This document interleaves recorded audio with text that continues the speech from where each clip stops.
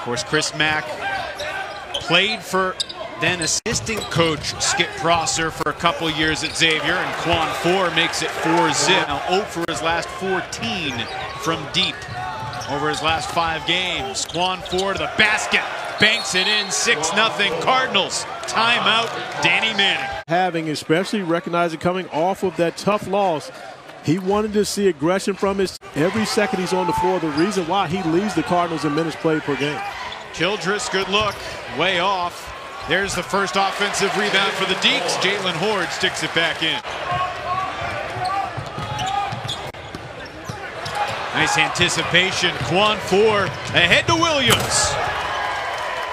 Now is solely about the energy and effort game has been about the Cardinals in comparison to the young Wake Forest team.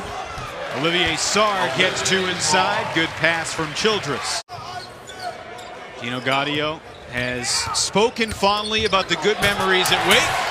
Jalen Horde attacks the rack for the Deacons. And Dino Gaudio is an elite-level competitor. And, of course, he has emotional ties to this building. But more importantly, he wants to walk out of here with the win. To coach here at Wake Forest, and in my opinion, did a pretty good job, if I have to say so.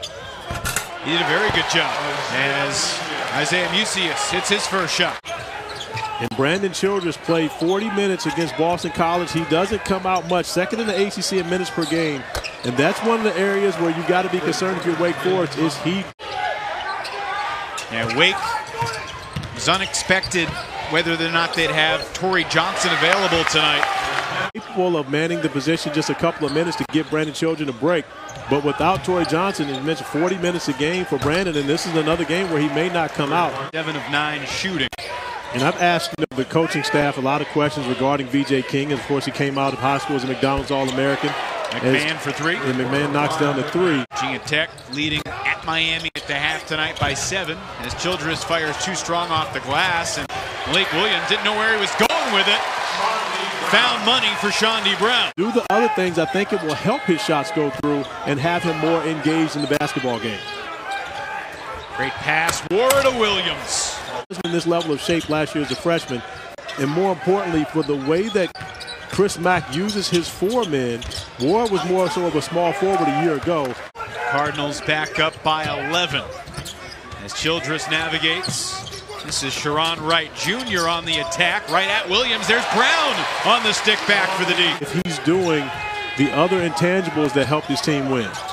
Snapped a 2.5-minute scoring drought from the field. Ryan McMahon.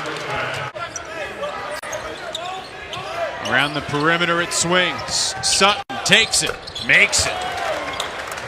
Such a great record in the Dean Dome, he should retire right now. You took that as a joke? I think he knows that he's not going to stay perfect in Chapel Hill forever. Sarr flips it. Williams takes care of it for the Cardinals. Ahead to Nwora. Oh, goodness. That was way too easy. Shot won't fall for Darius Perry. Getting some minutes tonight after not playing. Was late for a shoot-around before the Saturday game against Pittsburgh. 11th coming into the ACC preseason, but this team has talent, and the fact that Chris Mack brought in 3 grad transfers, 2 of those guys are actually starting right now. The ACC schedule that they played thus far. The win at North Carolina was a big surprise, but outside of that, I don't think there's anyone that they shouldn't have beaten.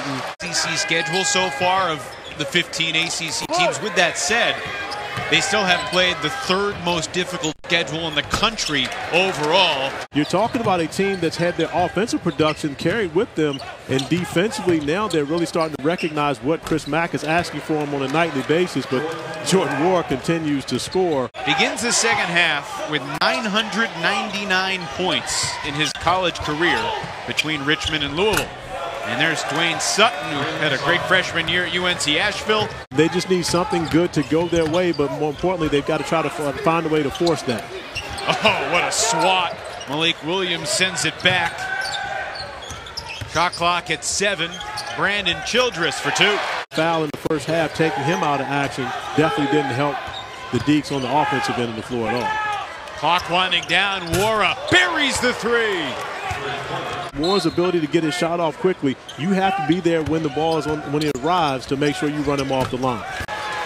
2 for Brown. Not going to be comfortable with this, but great talking to him and Dino Gaudio, and I actually caught Justin Gray in the tunnel before the game talking about the 2-on-2 games. Yep. Ellaby and I, Dennis Wolf, we used to go at it, and of course those games could get, pretty fiery to say the least. Gaudio is very close with Chris Steele, spends a lot of time with him in the summer, working his camps, etc. But I think Chris might have got the advantage in that one.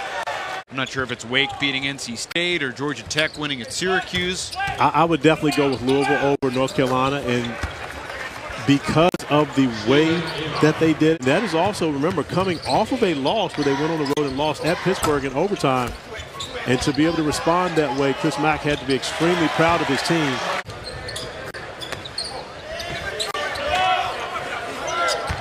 Enoch trying to back down. OKK takes the turnaround and puts it in. Not getting into the NCAA tournament, but a long, year for the Cards. And again, they went through a lot. They've gone through a lot over the past couple of seasons in their program. Playmaking down the stretch. Sutton's three rims out.